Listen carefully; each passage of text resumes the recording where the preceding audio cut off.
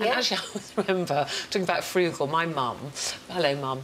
Do you remember the I can't say the brand name, the fabric conditioner? Yeah. The big bottles with the cap on the top. Yeah. My mum used to keep those and use them as cups when we went. When we went for a picnic, you know, and they would never stop, like at the motorway services or anything. It's like, I'm not paying £2.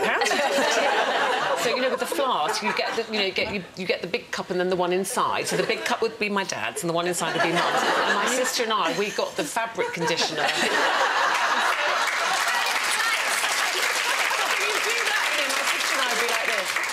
And I go, does that taste faintly of soap? We grew up thinking lemonade tasted soapy.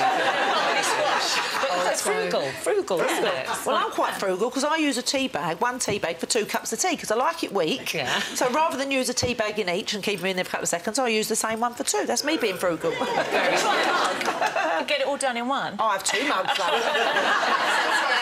I do that. I have this ridiculous thing that if I was sending a... I mean, now we pay online, but when you used to actually write a cheque and send a bill, I would never put a first-class stamp. It was like, no, I'm sorry, you're not...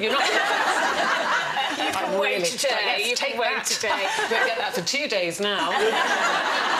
You tell them, Ruth.